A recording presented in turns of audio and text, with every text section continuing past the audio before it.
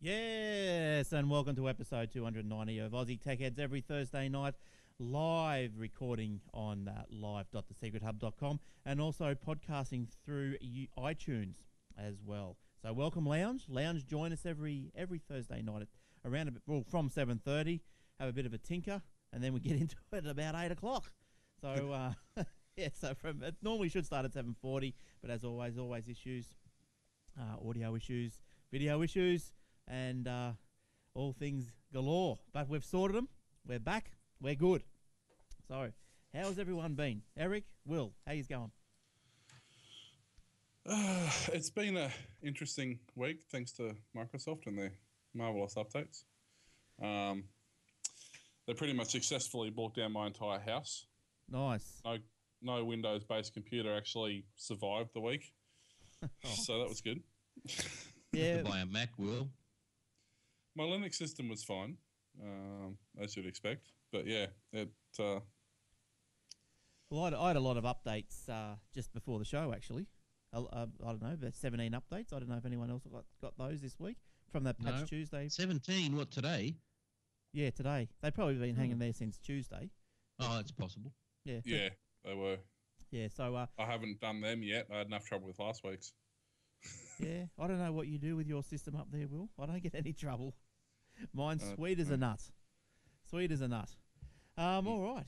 So every Thursday night, as I said, yes, Skype, Aussie Tech Heads, if you want to call in live and talk to us. Now, listen, I've been running a competition, but no one is willing to put up an MP3 or a video for a Britney Spears CD. So I think we're gonna change the competition. How about just send me an email and tell me whereabouts you are in the world, and why you like the show, and I'll put you all into a barrel, and then someone will win it. Then someone will win it from there. I know. I think you're scaring them off, mate, with the prize. I think that's probably the thing. I know people could probably go, "Oh, gee, I'm not going to any trouble with just for a Britney Spears CD." My goodness me. Well, hang on. What else have I got here? Hang on. Here we go. I'm going to pull it all out. What do we got? Okay, so. Oh no. Where did they go? Here they are. That's the wrong pile. Hang on. Okay, here we go. So we've got the Britney Spears. Now, how about, as well as Britney Spears, how about we go Kings of Leon? Are they any good? Well, yeah, I like Kings of Leon. They're quite good. Oh, just as an aside here, on the Google Live Hangout and going onto YouTube, the only person that's showing is me, my ugly mug. So you might want to fix that. Can't do much about that. Well, that's weird. I could probably do that one there. See how that one goes. That's not going to work. Oh, what are you doing there, dude? So, yeah, I can't see. Well, it's supposed to change picture on the Google Hangout, but because we're using Skype for the audio. There you go. Now you're on. You're on now. You're right. Yeah. You've sorted it. You want me just to leave it there? Oh, I don't care. You can be a. Oh yes, of course it won't auto switch, will it? Of course. That's right. But anyway, don't worry about that. Paper.aussietechheads.com.au is the paper that comes out twice a day with an array of different stories. Just plotted in there into a magazine style thing. You can subscribe to it, which is good. Audio, radio, Will, how's that coming along? Is that working? You don't actually know this yet, but after all that fabulous work you did, and you've got it all up and running, and it's great. You didn't pay your bill. Probably changing service. Oh, why? Because this server is unreliable, buggy, and they just doubled their price. Oh, what, to $2? No, they went from $4 a month for what we were using it for. Now they want to make it $12. Actually, more than double. They want to make it $12 a month, and then they want to charge extra for the auto DJ function. Yeah, right. So that's not going to happen. We'll switch. And the problem is too, they have been quite buggy. I've had a few emails with people who are having issues with the audio, like not being able to hear it properly, or it's flaky, or it cuts in and out. And they're basically their support saying, yes, it's our problem. But they basically got greedy. They got too big too quick and haven't got the infrastructure to support it. So we're going to go to a dedicated line, Shoutcast. basically, but Okay. dedicated bandwidth instead Now- of shared bandwidth. Okay, so when you do that, if you can you find a host that will, or a service that will let us put up the 128K version? Yeah. Cool. It'll do that. It'll also already have all the Flash coding and stuff to do it. So All right, so okay, so the radio's on hold, but it's coming back. It'll be back soon. All right, so let's get started into some show stories, I suppose. Oh, I'm good, thanks. Oh yeah, you all right? Good. I thought you were talking away before. Yeah, I just butted in, mate. Yeah, well, see, there you go. You butt in, you lose your intro. That's what, that's what happens around here.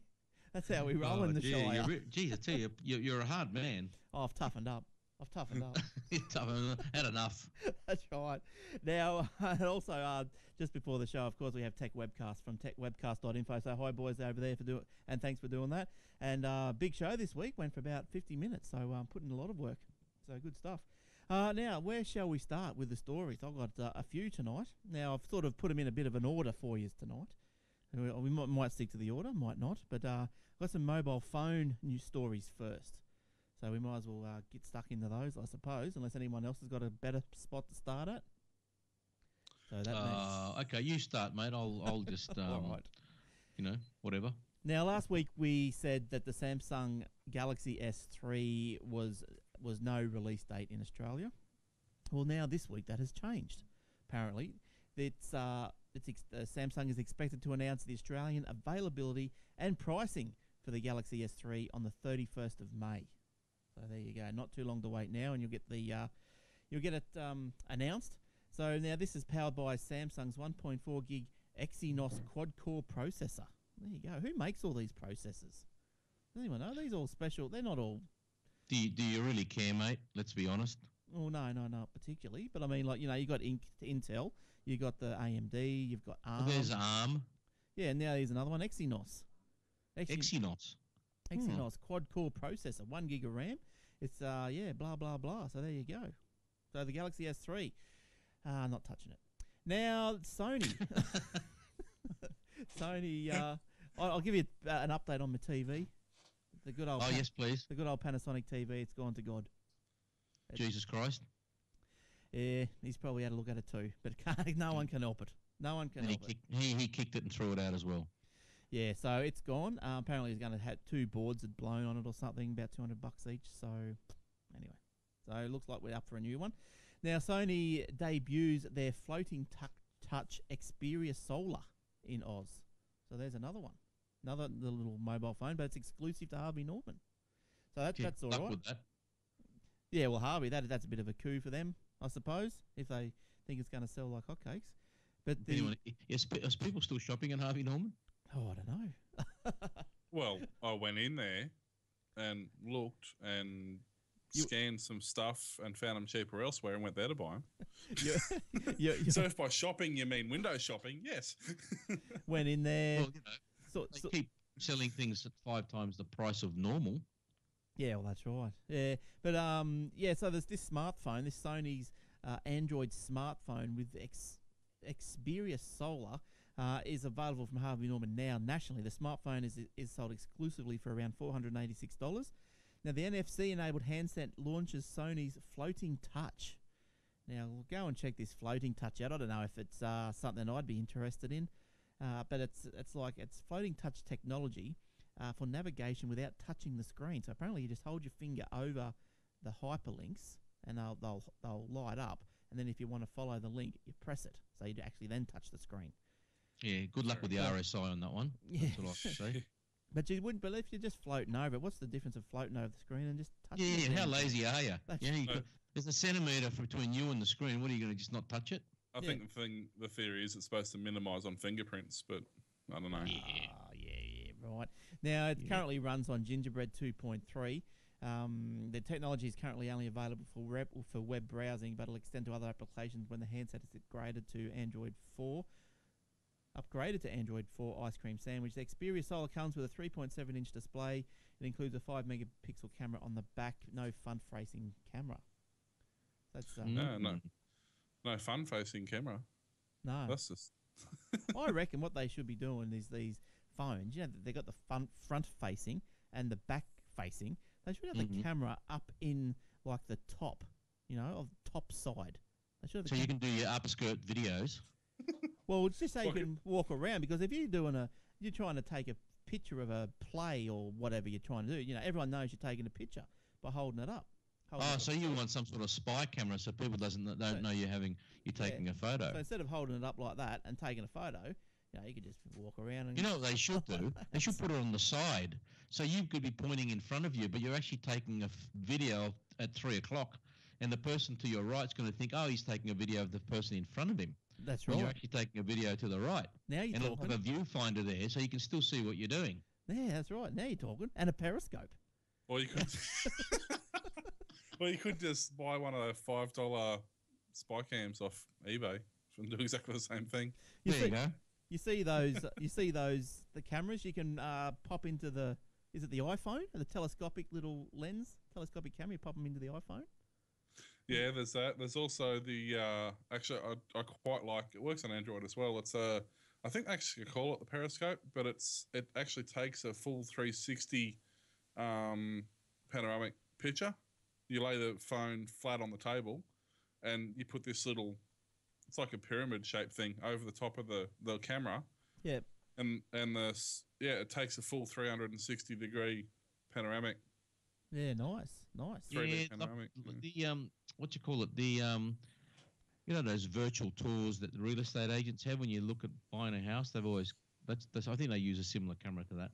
Yeah, right. Yeah, probably a little bit better, but yeah. They just use a fisheye lens mostly, and take 4 or 5 photos and stitch them together. Oh yeah. Have you ever done photos like that, Will or Eric? Mm-hmm. Yeah. I haven't. Yeah. When we were selling our house, the last house we sold, the guy came in and took all the photos, and I had a look at his gear, and it's pretty good. Yeah, right. And Will, you've done it with your Android phone or something? I've done it with the phone, done it with special lenses on the DSLR. There's a few different ways of doing the same thing. The hardest part about it, regardless of what you use to actually take the photos, the hardest part about it is trying to make it look right.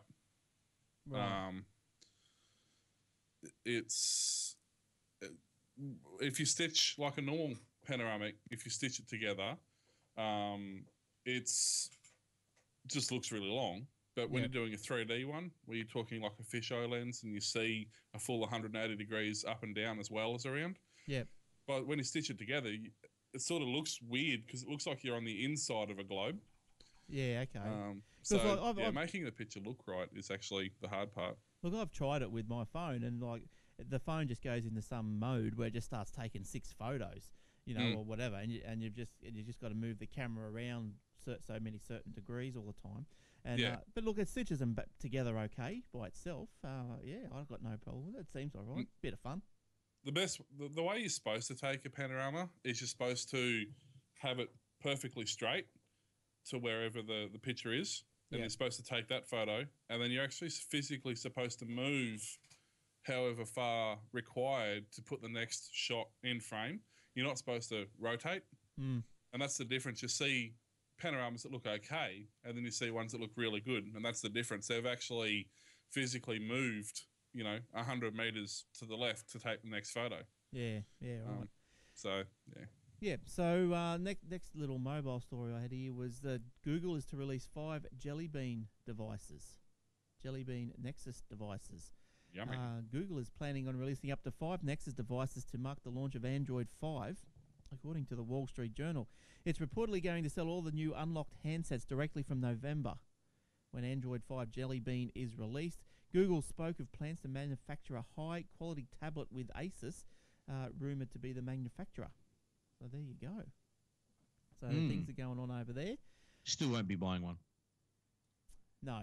I don't know if they called it gold jelly bean or diamond encrusted jelly bean. I'm still not buying it. Maybe if they included like a 20-litre bucket of jelly beans, then I might. No. Nah, 40-litre. 40-litre bucket. So you're happy with yours, Will? You're with Telstra now. I'm still languishing with mine. Look, I honestly think mine is the phone. Mine now is slow, even on the Wi-Fi. So look, I'm sick of talking about my phone, eh? So, so now, next one. Anyone else got any stories? Let me see here. Well, we're on phones. Let's talk about the supposed rumours of the iPhone that's going to have a larger screen. I don't know how true this is, but according to this report in the Herald, it says iPhone will have... stop doing that. iPhone, which has had the same design since 2010, which looks dated compared to new rivals, apparently. Right. I don't think it looks dated at all, but, what do I know? Well, yeah. Apple plans to use a larger screen on its, I don't know where they get this from, because they're making it sound like it's fact. And at the end of the day, no one really knows until it happens, right? We all know this. Yeah. But they're writing it like they know. Apple plans to use a larger screen on the next generation iPhone and has begun to place orders for the new displays from suppliers in South Korea and Japan. People familiar with the situation said. Yeah, I know. It's always... I can't stand that. That's rubbish. It's just, Okay. it's like you make up a story. But you always got to put that caveat at the end. Yes, because it's made up and... That's right. So you got to say something, protecting your sources, Yeah. Rubbish. Journalism at its best. Yeah, look, tonight I have got a few of those stories, a couple of rumour stories, and it's probably... Look, I normally brush over them. Like, I'm just not into... I read it, but I don't actually say, oh, yeah, I believe it. But it's always interesting to read to see what other people are saying. Yeah, but I think those Mac rumour stories, some big companies place a large order for these screens, and they've all of a sudden gone, well, new iPhone's coming out, must be for the iPhone. And, for all we know, it's for the Google Android tablet, for all we know. Well, that's right. It could be for a new Kindle Fire or something. Exactly. Which that one's supposed to be coming out too. There's a new Kindle Fire. Australia. Well, I've already got one, mate. No, but there's a new one. That's what I'm saying. Well, there's a new one. Apparently, yeah, it's going to be a bigger screen to rival. iPod. They're going to call it the Kindle iPad. Well, it's going to be about an inch smaller, I think, than the iPad. So a 9-inch or an 8-inch screen. Yeah, 8.7 or something. It's going to release. That's a weird 8.9 decision to make, because their current one is 7 inches. It'd have to be at least 9 inches to make it look any different to the current one. It's 8.9. Right. Okay. According to a report. According to a report. Yes. According to a report, the company has positioned its second-generation tablet, which is Amazon, to directly take on Apple's 9.7-inch iPad. So, Yeah. Now, Go on. Yes, I was just going to say, now after my mobile stories, I've got some Apple stories. So we can start off with some Apple stories. I'll just get my little graphic up for the people that are watching us on the video. And here we go. Little graphic coming up right here. Now, Steve Jobs, we were talking about his movie. Now, all of a sudden, there's 2 movies. Did you know this? Yes, I knew this. Now, but the main one is the Aaron Sorkin one. The one that Ashton Kutcher's making apparently is more of an indie movie. That's rather right. than a full-blown Hollywood blockbuster. So the Social Network screenwriter, Aaron Sorkin, is on board, and everyone's seen the Social Network. Everyone pretty much knew that he was going to get on board. Yeah, is on board for the Sony Pictures biopic Steve Jobs. The second film has been announced. Last month it was revealed that Ashton Kutcher, as Eric was saying, was playing Jobsy. Now there's a little picture here. I don't know if we've got if I can get you that picture on screen. It's there. There we go. Picture of Ashton and. So I reckon it looks like him. Well, it's pretty stupid of them to compare Ashton, dressing up as Steve Jobs in his 20s to Steve Jobs in his 50s. Yeah. Yeah, compare them properly. Yeah, so as Eric said, the Sony's biopic is based on the best-selling Walter Isaacson biography that was released late last year, just after Steve passed away. So yes, exactly. Now there's a guy. How's this guy going? Apple fan Rob Shoesmith, a loyal Apple user, he's camped outside of Apple's Covent Garden, England store for 10 nights. Waiting for the release of the iPhone 4S in October last year, 2011. Right, nothing else to do. He will sell his house and donate the funds to charity after being inspired by the help of the homeless. But Oh. but there's a twist to the story because obviously no one's really going to just give their house away. Like, I wouldn't. Well, I know I wouldn't. Well, it's not my house, so I'll give it away. Yeah. I'll give away Eric's house to whoever wants it. I'll tell you what, people. I will give away my house in a raffle if everyone buys a ticket for $10, but I've got to sell 1.5 million tickets Well, before I. this is That's pre- the res. this That's is the result. this is pretty much what's going on here. As part of the camping experiment, Rob was forbidden from spending any money and had to rely on the generosity of passers-by. So he was so touched by this that he said that he's going to sell his house and donate the proceeds to charity. But Rob is promising this only if 1 million copies of his book called "Been There, Done That" are sold. Yeah, well, Rob can go blow it out of his. Yeah, so it's not a real act of philanthropy, is it? No, not really. The book centers around how smartphone apps transform Rob's life. Good on Rob. Oh, good on you, Rob. Jeez, next story, please. Oh, the book is I'm not even going to bother. No, Google listen, it, I've got an interesting story here. This HP, the world's biggest computer maker, is preparing to produce tablets made of flexible but virtually unbreakable plastic Right. with almost unlimited low-powered storage. This is HP, unlike anything used in current computers. The revolutionary technology could also be used to create wearable powered screens as thin as the average person's head of hair and can be slipped onto a wrist or worn like a bracelet. Well, I've got a video of it. Right. I'm going to share the screen for you. Oh no, the technology. Oh, geez, I tell you. Here we go. Now, I'm going to play it now. Now, there's the screen. Oh yeah, that's nice and thin, isn't it? It's like a piece of paper. You can roll it up. You could fold it. It's like, for those listening on the podcast, it's like a bit of alfoil. It's like a thin film of alfoil. The HP are developing this. They haven't said when it's going to come out, but they're developing it now, and it's in testing. Yeah, nice. So actually, yeah, it's just as So you'll have a tablet that you can just fold up and put in your back pocket. Yeah, it won't impress me until it's like smart paper where you can just sort of write on it and it responds. No one writes on tablets anymore, mate. That's 1985. that's 1792. Right. No, I mean not write as in with a stylus. I mean like with a pen, so you can actually write something or draw something as well. Like so, it's input output. Yeah. All right. Right. Have you got Good your? luck with that. Hey, I heard that the new Macs are coming out with the Retina display. I've heard that rumor as well. So just a don't rumor, know how true that is, but I have heard that rumor as well. just a report. I don't know. I mean, how? Yeah, according they to sources saying familiar with Sorry, Will. I was going to say, weren't they saying that it was incredibly? I guess it's like OLED though. It was incredibly expensive and difficult to make in large scale. A bigger size, but over, the last 5 years since OLEDs have come out, they've gradually got them cheaper and larger. So I suppose it's possible. Well, it's possible. The iPads have got them, and so have the iPhones. So I suppose maybe their manufacturing process is now efficient enough. Who knows that if the rumor's true, that maybe they will have it. I don't know. Now, also, did you hear the story? Apple's ditching Google Maps. Heard that? Yes, that's interesting, isn't it? Yeah. Geez, I tell you what, it better not be a crappy replacement. Oh, surely not. Because otherwise, you'll be going from the fry pan into the fire.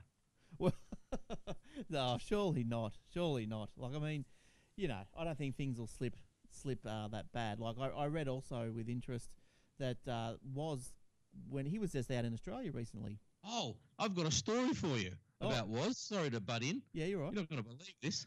On the weekend, I went to watch a play with my wife for Mother's Day on Saturday night. Called Yes, Prime Minister. Oh, yes.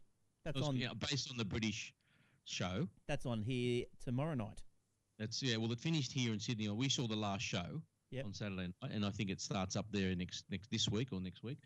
And so we, instead of going home, I left the kids at the grandparents, and we stayed overnight at the Hilton in Sydney. And we're coming home from to play and get in the lift. Yep. And guess who gets in the lift, mate? The Woz. Oh, no.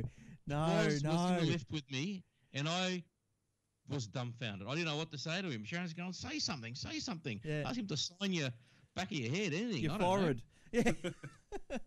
And I didn't have my iPad there, so he couldn't autograph it or anything. And he was sitting there, and he's looking at me, and I'm looking at him, and blah, blah, blah. So he pressed the button, Penthouse Suite. Oh, nice. Of course. Yeah. And he seemed like a really nice guy. He was just sitting there, minding his own business.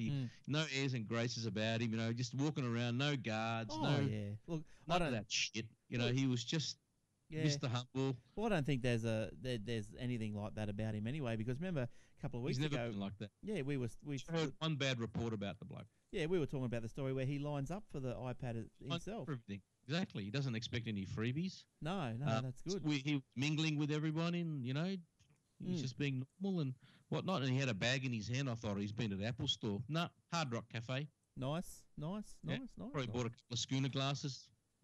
But anyway, my story that I was on about was that just with we're talking about Apple and the Google Maps and if it's going to be any good or not, which I think it will be, because let me just finish the Google Maps story.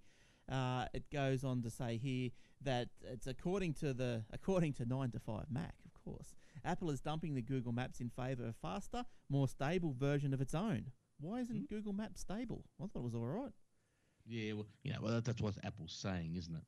Yeah. It justifies their so exit. So obviously these rumours have come to the fore because apparently Apple are buying up mapping companies like C3, Poly9 and PlaySpace. So read into that what you will. But then, so as you were going on about, Eric, about, if it's going to be stable or whatnot. Now, Steve Wozniak, because he's been over here and he's been, delivering a talk to whatever conference or whatever, just some speeches and whatnot. That's right. And he was talking about, one of the things he did talk about was how we've been getting ripped off for software over in Australia, and he's all for it. But yeah, good for him. Like, he's not going to be against it, is he? And he's got to give a speech to us. And anyway, so he's voiced a renewed desire to see Apple open its architecture to the masses, allowing users to expand and add their products at will. Apple's objections to such use has led others to develop hacks of their own. So I don't know. What do you think about that? I think that Apple should remain closed. I agree, and I don't think they're ever going to go open like that. They've tried that in the past, and it was a disaster. I think, yes, Will, you're going to... Yeah, I was going to say, I mean, everybody bags Apple for being closed, being locked down, but that's what makes them, the most part anyway. As good as... It reduces their vulnerabilities. Exactly. It makes them a more stable operating system. It makes them, in the long run, it makes them a better product. Yeah, I agree. So as much as a hard time as they get about being locked down, stay doing that. That's, at the moment, at least, whilst ever Android and the other operating systems are much more open source and much more prone to problems, at the moment, that's their draw card. Because I think that's what their strength is. Their weakness is also their strength. Yeah. But yes, that's right. Because that's probably the precise reason why I'm going to the iPhone 5 is because I'm not happy with the everyone having a go with the Android system. Yeah. So exactly. So I just want something that works. Like if I had time to muck around and wanted to do this and that, well, yeah, sure, Android's the way. But I just want the thing to work. So So I was surprised that he was of that way of thinking. Well, it's not really a surprise when he's always been like that. He's always wanted Apple to be open, and he fought long and hard for Apple to be open, and he was pretty much overruled by Steve Jobs. Because also, you read his the bios and everything that he used to say to Steve Jobs, look, we need the Apple II, for example, to have more slots so people could muck around with it and all this sort of stuff. And Steve was going, no, we're not going to make people aren't going to be able to open it. That's it. Yeah. Look, I think they would benefit from certain amount of open source in certain areas. There are some things that it's not going to be detrimental and it can really only be beneficial. But as you say, for the most part, I mean, it works. Why change it? Yeah. Look, for example, if they want to open up their software, if their iPhoto is available for Windows, like they have done with iTunes, stuff like that, I don't think anyone would mind that. But I can't see them opening up their hardware. Yeah, no way. All right, so look, let's. I've got one more little Apple story here before we go to some other things. Yeah, Apple. There's been a lot of conjecture of late about the 4G iPad in Australia. Now, apparently, that's been rebranded. Yeah, exactly. It's been rebranded though worldwide. It's now the iPad Wi-Fi with cellular. So now that's so poxy. Yeah, that's much clearer. Yeah, and hey, that's a new. Well, who came up with that name? Someone from Microsoft? Probably. Yeah, it sounds like it, doesn't it? But yeah, Wi-Fi with cellular, like it's not even called cellular over here. It's why not Wi-Fi with mobile? But it's rubbish. It's rubbish. Look, Apple has dropped the 4G branding. So far, the rebranding has been changed on Apple's online stores in the UK, Australia, the US, Canada, UAE, Vietnam, Thailand, Singapore, New Zealand, Malaysia, Ireland, Hong Kong, with other stores to follow shortly. Jeez, they've got a few, haven't they? In addition to the online stores, Apple retail stores will change their signage to the new Wi-Fi plus cellular branding. So yes. Now let's move on to something else. Let's move on to Garth's weekly iOS review, and we put another few down on the weekend. And look, if you're watching on the video, I apologise for the brightness of these videos, but I think my codec is stuffed. I might have to reinstall the driver. I think that could be the answer. So anyway, you'll still be able to see it, and you'll definitely be able to hear it. So let's see what Garth's got for us tonight. Yo, Glenn and Garth back with you once again. Another week, another app review. Garth, whatever have you got for us this week? Whatever have I got for you this week? Evernote, Glenn. Evernote. Evernote is a how's the best way to describe this? I guess a lot of people use it in different ways. It's basically a fantastic way of saving whatever's going on around you. No, hang on, that doesn't even sound right. But basically, if you want to, say you want to remember something, whatever it is, yep, take a note. Yep. Beautiful spot to put it. It syncs across pretty much any platform. Now you can do Mac, iPhone, iPad, Windows machine, web interface. So when you mean take a note, you're talking. You can do an audio note. Audio, text, picture. Nice. You can save URLs out of say you're on your computer. Yep. You get plugins for your browser, for the various browsers that will create it so that you can just send it straight to Evernote, and then that will form a part of your Evernote list. Yeah, so that web page. So Evernote lets you take notes, capture photos, create to-do lists, record voice reminders, and make those notes completely searchable, which is probably one of the best features. And it'll automatically tag it all nicely for you. So if I create a audio note, say I'm out to dinner, I think this is nice. This is an example they often use. And take a picture of the menu, so you know what was there. Record your voice. It'll tag that with the location for you, and it'll be there, searchable, ready to be looked at from anywhere. So sync all of your notes across computers, create and edit text notes, save, sync and share files, record voice and audio, search for text inside images, organise notes. Yeah, that last part, yep. So the OCR stuff, so anything you take a photo of, it'll run OCR over it, optical character recognition, yep, to make it text searchable. Now yep. that particular feature is part of the paid account. Right. So you don't get that for free. It only costs about $10 to $15 a month, a year, I should say, not a month. So, for the pro account. So some ways you can use Evernote could be a grocery list, create, organise and save recipes, plan a trip, keep track of products, keep finances in order, reduce paper clutter by taking snapshot of restaurant menus, business cards, and labels. So it's not too bad. $15 a year. Look, it's time. I think it's about time that we all start getting behind like such small amounts per year. Why not? Why not? If it adds value, and I think a lot of people, once you start using it and use it a fair bit, a lot of people swear by it. I've only just started using it, so it's taking me a little bit of time to sort of fit it into the flow. But people who have used it for a little while just swear by it. So, and it's free to give it a go, so give it a go. Yeah, give it a go. Yeah. But that's right, but $15 a year, well, that's just over $1 a month. Yeah, so. But and look, most of the functionality is available free. That's just for the optical character, and I think it allows you to have a bit more bandwidth, a bit more data synced. All right, so there's Garth's iOS app of the week. Thanks, Garth, and we'll see you soon. Goodbye. Yeah, we'll see Garth again next week. No doubt at all in my mind. So yeah, Evernote. I think you used. You're a user of Evernote, are you, Eric? I have been. I've still got it on my phone and loaded up on my computers. It syncs up very nicely. You know, you take a picture on your phone or make a note on your phone. You come home and it's already on your computer. Yeah, that's pretty good. All right, now moving on. Now, you've got an Audible pick this week? I do indeed. Are you ready for that, or you? I will be in 2 seconds. All right. Well, while Eric's queuing that, let's go to a little quickie that I pulled out. And well, where is that? Apple has confirmed outages to its cloud platform iCloud for more than an hour on Monday, potentially affecting 15 million users. Apple indicated the outage lasted about an hour. Some users reported intermittent access and delayed delivery of email for up to 3 hours. Nasty. Apple's iCloud outage came as it reportedly readies to take on Facebook and its billion-dollar social photography acquisition, Instagram.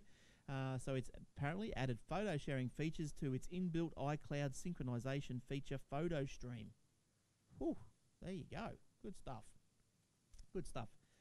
Now, well, bad stuff that you went down, but good stuff you're doing other stuff. Now, just quickly, Will, Raspberry Pi, you got one yet? No. I mean, I've still ordered one, obviously. I'm still on backlog. I mean, they're pumping out about 75,000 units a day of the Raspberry Pi. There's approximately, last time I checked, last week, I think, well, not last week, last night, I think there was well over 600,000 back orders. Wow. So even though they never expected this sort of hype to be about the product, but it has officially been released in Australia now because they say that because they've shipped 5 to Australia. Yeah. It's. I mean, it's going to sell the biggest problem. Sorry, it's going to sell for around $41, and that includes delivery. Yep, that's for the. There's 2 models as well. At the moment, they're just making the upper end model because they're not splitting production. They're just making the upper end one. They're just trying to pump them out as fast as they can. The biggest problem is because it's taken so long, even though people are still keen, I don't know if, they're going to hurt themselves by it taking so long to get them out. The distributor warned of extensive wait times, obviously, as Will was saying, stating there was no visibility on delivery for new orders despite a current production cycle of 15,000 units every 2 days. So that's quite a few. It's quite a bit. Yeah, that's high. I've got a higher figure than that. I've got 7,500 a day. So the Pi has captured the imagination of the enthusiastic audience with the low cost and design that hails back to the Dick Smith electronics of yesteryear, which I remember I used to have a little science kit, and you put wire from here to here, from there to there, and you made a radio. Yep, burn your house down, go to boarding school. You'll notice in the article I'm reading, it says there's over 300,000 people waiting, but that's for RS components. There's also another 300,000 people waiting on the other stockist as well. So, there's over 500,000 people waiting for this little thing. So don't hold your breath for the Raspberry Pi. Now, Eric, Audible. Yes, everyone knows what an Audible is. It's an audio book, MP3, AAC, the other Vorbis, all these different formats that you can play on your little device as you skip around town. Now, it's their books, their storybooks, their stories. Most of, or a majority, or much of the time, that the author has actually read it or narrated it himself, which is quite interesting. Makes the book quite interesting, and you can pick up a free one if you haven't already.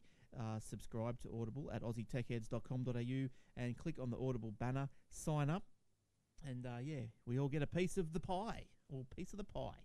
So, Eric, now you've got a pick each week. I do have a pick, and this week I've gone for something not serious, nothing, no biographies, no history, no business. I've just gone with a fiction, complete fiction, and Yep. it's called Kill Shot, an American assassin thriller. Nice. Bit interesting. Hmm. So this is the publisher's summary. Then I'll play the rap. For months, Mitch Rapp has been steadily working his way through a list of a list of men, bullet by bullet, with each kill the tangled network of monsters responsible for the slaughter of 270 civilians becomes increasingly clear. He is given the next target, a plump Libyan diplomat who is prone to drink and is currently in Paris without a single bodyguard. Well, let's play it, shall we? Worried about him. Irene Kennedy's face remained neutral despite the fact that she was irritated by her colleague's ability to read her thoughts. Who? You know who, Dr. Lewis said, his soft blue eyes coaxing her along. Kennedy shrugged as if it was a small thing. I worry about every operation I'm in charge of. It seems you worry more about the ones he's involved in. Kennedy considered the unique individual whom she had found in upstate New York. As much as she'd like to deny it, Lewis's assessment of her concern over Rapp was accurate.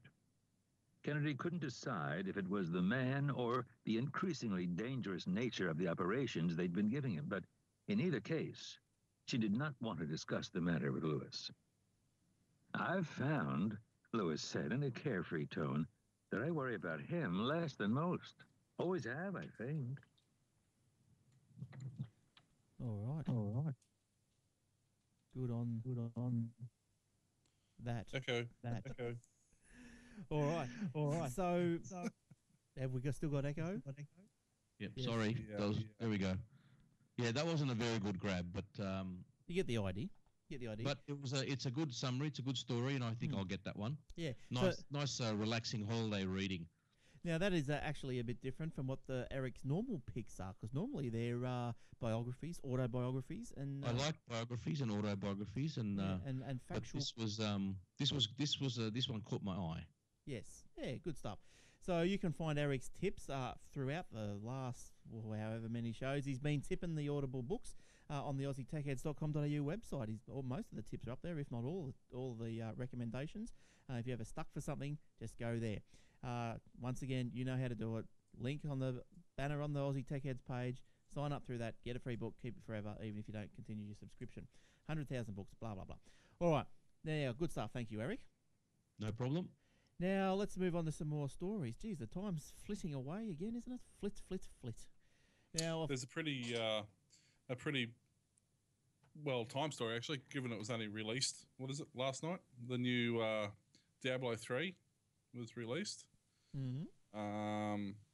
And, it's a huge reception. There's a lot of people have it. There's a few people, regular listeners, I noticed in their Twitter stream, have been playing it. Oh, yeah? But Diablo 3, which was the latest offering from the World of Warcraft creators, Blizzards, basically proved to be so popular that it crashed Blizzard's servers. Now, this basically almost as soon as it was released at midnight, the customers who pre-ordered the game found it impossible to log in, and almost immediately the hashtag error 37, which was the error that the web page kept throwing up, basically made it impossible for those people who had actually purchased it, basically made it impossible for them to access it and activate it. Now, Blizzard blame the errors that were caused by their servers being overloaded. Oh, no. Now, I'm sorry, but if you've pre-ordered, I don't know, 10 million keys to possibly the largest game release of the year, Overloading is... maybe I would assume you would probably up your server capacity for a while. Yeah. Yeah, look, I'm sure that these things, it's not just that they've bought a server, like they've stuck it in the cupboard and it's been smashed to smithereens. Its capacity's been exceeded. Like these servers these days, they scale. They don't just sit there and they're limited to whatever 16 gigs say. They scale as more traffic comes through and more things happen. These things they're allowed. They've got room to move to expand and to scale. But so that's a furphy for mine as well. But apparently, some of the Diablo 3 was in development for almost 12 years, and some people, or certain Koreans, say they just finished it in 6 hours. 6 hours, jeez. Truth. Well, so while we're talking about games, there, Will, I've got a little story here, which is not very good actually. If you're the game shop game, yeah, 500 employees, 92 stores, potentially facing closure. Yep. So PricewaterhouseCoopers stated the company's financial circumstances do not permit us to continue the company's existing returns policy. So they will, however, continue the standard 7-day return policy, which is a statutory regulation. So now also it gets worse. Jeez, it gets worse. So customers with vouchers. Now this is where that's a bit of a sting. This is a sting. Customers with gift vouchers, new conditions requiring consumers use the vouchers as a maximum of 25% of the purchase price. So there you go. So they obviously need the cash. At least they're allowing the vouchers to go through. Yes, but as a maximum of 25%. So, well, yeah, but it's not 25% of the voucher though. It's 25% of the total price. So if you've got $100 voucher, in some respects, it's going to make you spend $400. So yeah, that's right. Really, it's actually not a silly idea because it's going to make you spend more to redeem your voucher. But it's not a silly idea. But I think, to me, when reading this, it brings back into question the whole thing about, gift vouchers. They're not really that. Are they a good alternative to just popping a $20 note into an envelope? You'll notice on the back of gift vouchers now, and they've been doing it for a few years, it says this voucher is not redeemable for cash. And that is the reason. If it was redeemable for cash, then they can't stop you from using it as a cash substitute. But because it's not redeemable for cash, they can basically put anything they want. Well, that's right. Yeah, that's right. So I know that there's terms and conditions attached, but yeah, I just find it a bit of a thorn in my neck. That but at least they're letting you use it. Not like WoW. When WoW went under, which by the way was just because National Australia Bank couldn't be bothered renewing their loan, because WoW Sight and Sound was actually owned by National Australia Bank. They just cut off vouchers. They said, "No, that's it. They're not redeemable. Too bad if you've got them." Yeah. I'm not a fan of that. I think if you've got a voucher, then you should be able to redeem it. And I especially and also don't like expiry dates on them. Fair enough. If you come in 5 years later with a $20 voucher or a voucher for a free nail polish, well then maybe you might have to tip in an extra $10 or something because the price of that service has gone up. But to cut off or expire vouchers which have been bought by cash, I find that a bit of a hard thing to swallow. Yeah, I think a lot of that. At least the reason What's that, Eric? We're a bunch of girls. We are. The reason that we used to do that in the bottle shop, the reason they expired after 12 months was purely logistics reasons, because trying to track if it's a legitimate or a fake, voucher after 12 months, the amount of, it was just easier to make it 12 months and that's it. So Eric, you would be thinking that most gift vouchers are 12 months. You go to Westville, you get a gift voucher, it's 12 months. David Jones, iTunes, they're all 12 months. For precisely, one of the reasons would be what Will just said. Yeah, but what I'm saying is when it comes to redeeming, that's there's an old saying, people, caveat emptor, buyer beware. Yeah, that's right. That's the way it goes. You buy something, you take the chance. That's why I don't buy prepaid anything. When you have these gym memberships, they've stopped that now in Australia, in New South Wales anyway. But remember, years ago, when you joined a gym, it'd be, you got to pay 12 months up front, and then 3 months later, they're broke. Yeah, that's right. Yeah, my brother got stung with that. Right. Well, a lot of people did, and so they stopped that in New South Wales. But when it comes to redeeming gift certificates, Borders, for example, went under year and a half ago. And a lot of people have bought us gift cards and gift certificates and stuff like that. And they were saying that they were redeeming them for half their value. So if you had a $20 gift card, it was now suddenly worth 10. But that's what I said. That's the chance you take with gift cards, especially when they're, Yeah, well, I that's don't think they have a problem with an iTunes card. I don't think they're going anywhere, or David Jones. But my question was, like at the start of the story, was that are gift cards all they're cracked up to be? Like, if you're going to give someone a gift, why wouldn't you be better off, which I am, to do, because I don't like the gift card setup. I just put your $20 in an envelope, and the person can do with it what they will. No expiry date. That's true. Yeah. Look, if you're not sure about where you're getting your gift card from, if they're not a big outfit, I'd be more likely to do that. If they were a big outfit, Myer, David Jones, Woolies, Dick Smith, Bunnings, I'd have no problem. Yeah, that's right. Most of my mates who give me they basically, pretty much everybody I know gives me a Super Cheap or a Repco gift card. That's basically the standard present. And for two reasons. One is I can just carry it around and use it like cash in those stores. And as you say, because they're a bigger store, I'm not really going to have any problems with them. So I think there is even bigger stores, but they're so small that it's not hardly worth worrying about. Yeah. Well, look, I got a gift card through the week. Got a Woolworths one, Woolworths. Yeah, $5. Did I tell you? Yeah, you told me last week. It was pretty funny. Yeah, it's look, I had an empty can of Pepsi Max in a box of 30. They sent me $5. Champions. Champions. You know what they should have given you? They should have They should have sent someone over to your place and given you a smack across the head for buying Pepsi in the first place. Yeah, that's right. What's wrong with Pepsi? Oh, that's us. Nah, what do you want? Coke? You American, you. Coke. Nah. Diet Coke Zero or Diet Coke, mate? Well, Coke Zero is nice, but the reason I buy the Pepsi Max or / Pepsi is because it's when you mix it with your spirit, it's a much nicer mix than Coke. Yeah, well, that's it. By my standards. Anymore. With the vending machine, there was a vending machine at the train station in Melbourne a few years ago that just swallowed my $2 coin.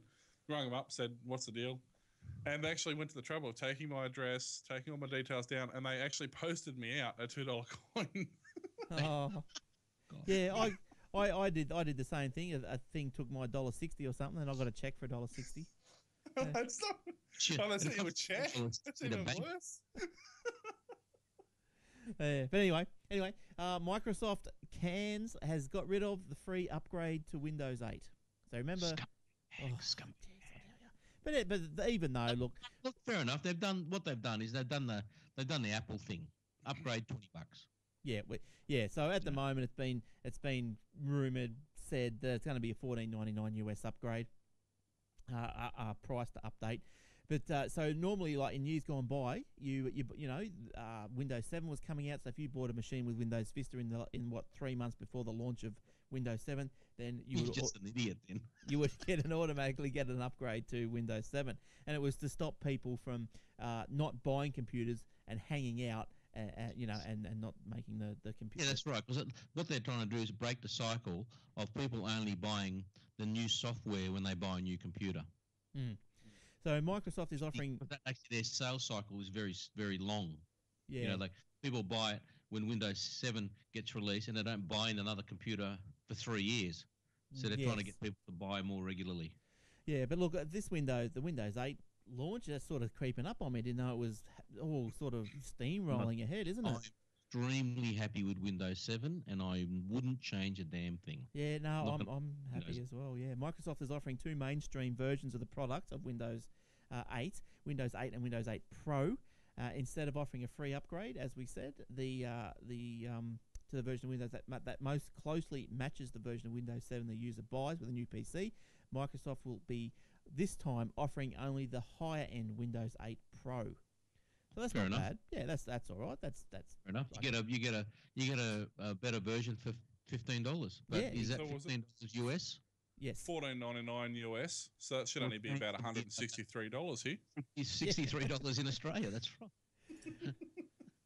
So that's right. So Windows 8 Pro includes features missing in the basic version that were included in Windows 7 Ultimate and Enterprise, such as BitLocker encryption and Hyper-V desktop virtualization, among other power user features. Windows 8 Pro will also include Media Center, otherwise available as a separate add-on pack. Wow. Add-on pack. Oh, yeah. Can you please include media player and remote control thingy for free? Yeah, that'd be good. Now, Telstra launches Facebook app for prepaid mobile users. Maybe any of you saw this, but for prepaid mobile users, you can actually recharge your phone off this Facebook app. And you can also... wonder how much of a cut Facebook gets out of that. Probably at standard, whatever it is. But That'd be quite lucrative for them, I would imagine. Well, I'm sure it is. And also, and one of the smart things that also comes out of this is that, just the marketers and the money people are just everywhere, because you wouldn't think of these things. Well, you would, I suppose, given time. But but one of the things is that you're not just don't just have to prepay your own. Oh, what's going on there? Oh, surveys and stuff. You don't have to just prepay your own, but because it's on Facebook, you can run out of credit and then send a thing to a friend to pay it. You can send it to a friend and say, "Can you pay my mobile prepaid phone, please? Get me back on the air." Yeah, I don't think that's going to happen. Well, probably to some people. So apparently, this is among the first in the world will be the first in the world to be able to control a prepaid mobile service directly from Facebook. The app can be downloaded from Telstra's dedicated customer service page on facebook.com/Telstra24x7, the numbers 24x7. Yep. Or customers can also search for My Telstra Prepaid using the search tool on the Facebook homepage. So a quote from Telstra: "In just a few clicks, customers can use the app to check their balance information, recharge with a stored debit or credit card, and view up to 180 days of usage and recharge history. And should a customer run out of credit, they can ask their mates for a top-up." Oh, good on you, and your mates will run the other direction. Telstra in the coming weeks will also be offering it as an Android app that will allow prepaid customers to manage their services direct from their mobile handset. The app will be available to download from the Google Play Store. So there you go. Right, there you go. Yeah. Now, Yes, just go on, mate. I was just going to say, someone in the chat room said you can also do the Domino's Pizza through the Facebook app. Nice. And I know, years ago, Domino's. I mean, I don't know why it's taking so long to go through, because 10 years ago in Melbourne, you could send a text message to a vending machine and get a free can of Coke and it'd bill your phone. So I don't know why this sort of stuff, to be honest, is actually taking so long to happen. You're right, Will. There's a client that I used to have up at Gosford, and they had a pie vending machine with hot food and stuff like that, and you could send it in text message and it would bill you. And at the same time, when the pies, its stock ordering system also had a SIM card in its chipboard or whatever, and every time a pie was ordered or was running low on stock, it would send the report to the supplier, and then they'd come and fill up the machine. Yeah. All done on GPRS. Yep. So I don't know why to be honest, I don't know why it's taking so long to be implemented. Really? Well, in Japan, this sort of thing happens quite often. I don't know about America, but Australia tends to always be a little bit behind in these things. A little bit. A little bit. We've still got a video store down the road that's actually got videos in it. Beaters. Yeah, our video store up the road here closed about a year ago, and it just got smaller and smaller. Yeah. It just got small. Poor. I feel a bit sorry for them too. But we're not big movie watchers here. But occasionally, Kim would go to the video shop, or she'd go to the vending movie thing, at the shopping centre.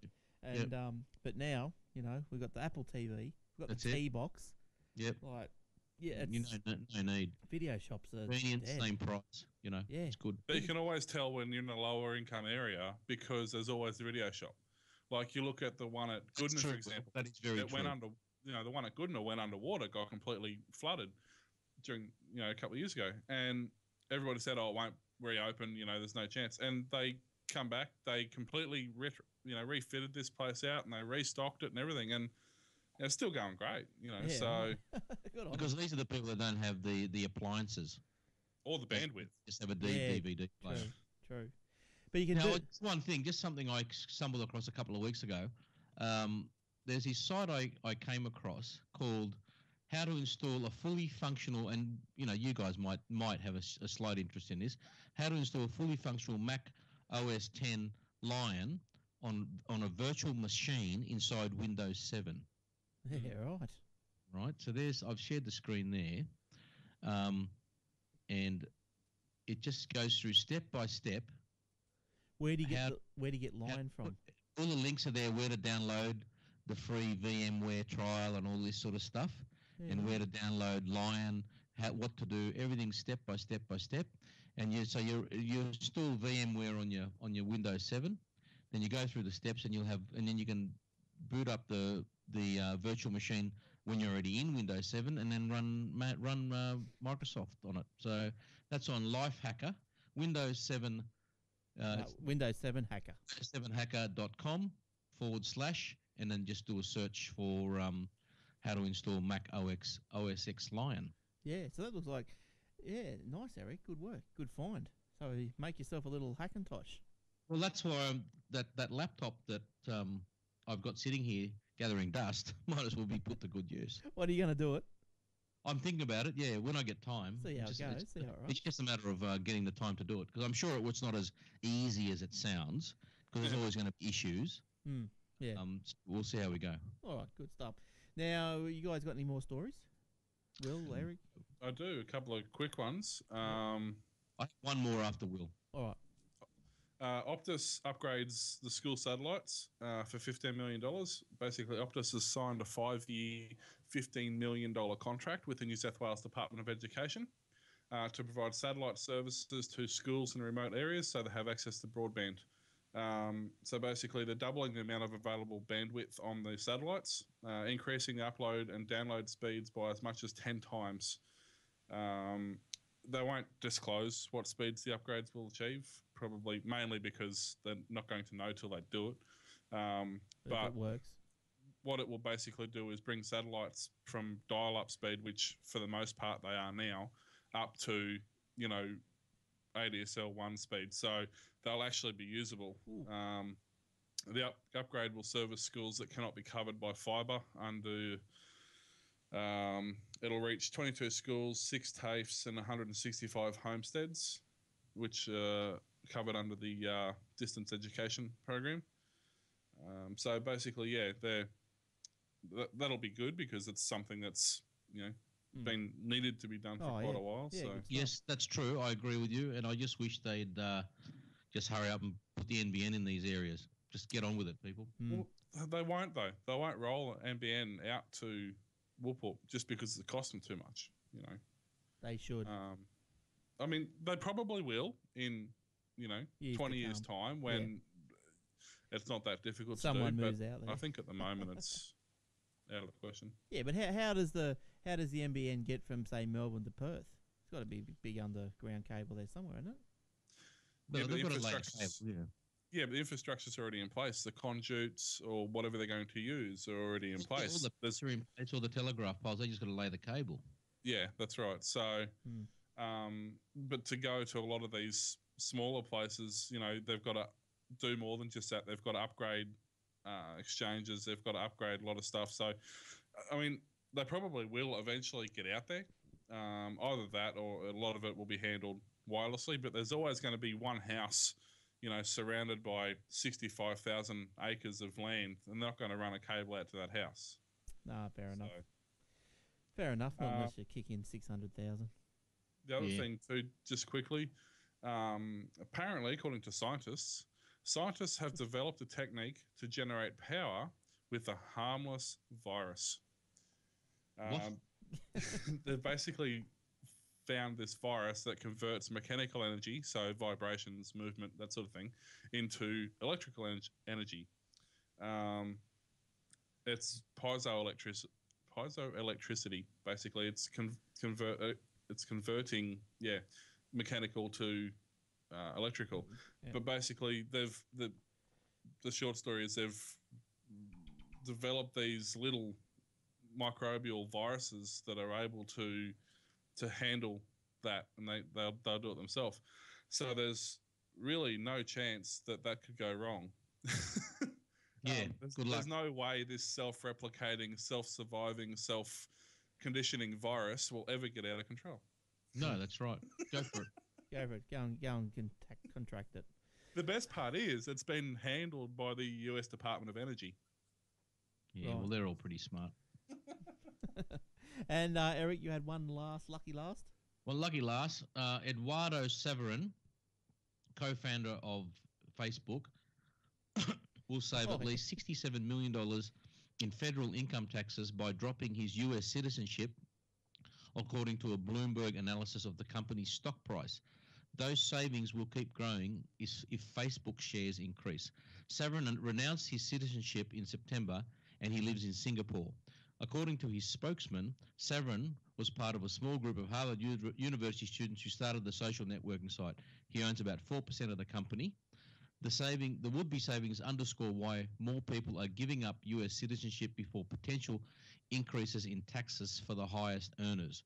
The value of Severin's stake has swelled along with increases in Facebook share price before its initial public offering. Blah, blah, blah, blah, blah. His stake is worth as much as $2.89 billion. Wow. And he's basically renouncing it because he doesn't have to pay the capital gains tax rate of 15% if he's a citizen of another country. I don't know all the details, but do you think what's that? I was just gonna say, do you think that when you're talking about so much money, is there a point where it just becomes greed? No, mate. It's just called efficient capital management. But don't you think, like, would you ever be happy with it? Is there a certain amount that you would be happy with, and then you'd let things just flow? But I think everyone has a definition in their head of, and it's not about the amount of money. It's more about what would make any individual feel like they have 100 or 90% financial freedom or independence. Yep. And that can be any figure. Yeah. Some people it's less, some people it's more. So I wouldn't sit here and say to you, I need at least $1 billion to be happy, because obviously that's a lot of money, and I think it'll take me a lot less to be happier than that. But I mean, like when you talk, say this guy, he's got what? How much? 1.7 billion. Well, it'll be worth 2.8 billion. So he's got $3 billion, right? He's worth $3 billion. So he's renouncing his citizenship because he doesn't want to pay 15%. He doesn't want to pay a certain amount of tax, whatever that figure is. Yeah. Look, I think that most people would do the same. You would do the same. You would.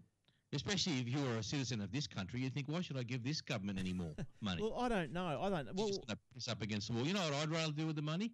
I'd renounce my citizenship and then save all that money, whatever he's saving, $200 million, and then I would set up a charity for the money that I've saved. Yeah. And give that directly to the people that can use it rather than give it to the government. Or you could build the Titanic 3. I could do that too. Yep. Okay. I could do that too. Just quickly, I know we're running long and this is going to be a pain in the ass, but this is a story I was trying to find earlier. I finally found it. The Australian government has started an initiative to basically have a partnership with the DHS, Department of Human Services, that it will on-sell the government's old refurbished computers to concession card holders, people on Centrelink or low income, things like schools, not-for-profit organisations. That's going to be a disaster. Now, basically, before I get to the price, can we guess? There's a Western Australian company bought 19 of them just as a test. They didn't have. How did they have a concession card? Of those 19, 10 were ex-government and 4 had sensitive information still on the hard drives. 3 of the 4 hard drives had been formatted once, and the 4th hard drive had no attempt at all to remove the information. Now... That's your government for you. Yeah. Work Ventures, who is the partnership that they're running this through, will be selling them with Microsoft Windows, Office, and a laptop bag. Now, just to give you an example, I reckon we should get one because we're going to find some dirt that we could expose. Seriously, that's stupid. I can go down to the warehouse on Compton Road and buy a ex-government laptop with a bag, 12-month warranty, a few other bits and pieces for $120. Okay? So these ones that are actually coming from the government are being donated to this company, and they're selling them for $320. Not saying For a Well, second-hand, Now, 3-year-old ex-government laptop. That's greedier than this Facebook guy skipping the country. That Hmm. is just ridiculous. Next question. These concession card holders, pensioners, whatever, Yeah. okay, you get a cheap computer, but they still can't afford to get online. Yeah, well, actually, pensioners get discounts through Telstra they or get free internet or discounted internet. Well, then I think they only get discounted telephone rental. I don't think they get discounted internet. Depends on your pension, I think, too, because Dad's on the full pension. He gets free ADSL 1. So Right. Oh, really? I didn't know that. that's in New South Wales. I don't know if that's a state-by-state thing. I want to get my walking frame and my Mission Impossible makeup and go down to the freaking Centrelink office. And, And and But get them to pay for my 100 megabit line. your blue rings. But yeah, I mean, it's a great idea. You know, I'm all for it. You know, Open Department to of Human Services, Australian government, get Open. organised, sell them to pensioners and, you know, abuse. Open to card holders for, you know, I don't know, 50 maybe? Yeah. Well, especially if you can go down and buy them, you know, cheaper. But anyway. Well, I can buy them for 120 and you can buy a 3-year-old equivalent laptop on eBay for 50 to 60 bucks. So, Yeah. But it's getting Office and Windows and that, you know, like you might have to buy the license because the machines would be licensed to the government. So therefore, if they sold them, that's probably. I think that'd probably be an automatic transfer. I would suggest. Who knows? Who given knows? they've probably got the sticker on the bottom of them still. Yeah. Yeah. Oh yeah. Who knows? But anyway, I think we've run out of time, and we got a tweet from Ben. Ben is not happy that the show doesn't last his commute, so we went a little bit longer for you tonight, Ben. So I hope your commute. Thanks for listening, anyway, Ben. What was that, Eric? What'd you say? Said thanks for listening, Ben. Yes, thanks, and thanks for tweeting. That was good. Always good to hear from you. You can tweet us at I'm at Aussie Tech Heads. Eric is at Eric with a K Franco, and Will at Mr. Tompkinson. And you can email Will, Eric, or Glenn. So that didn't work. So nothing works around here. But you can. I'll try again. Okay, we'll try again. You can email Glenn, Eric, or Will at Glenn, Eric, or Will at AussieTechHeads.com.au. So until next week, thanks, boys. Thanks for jumping in.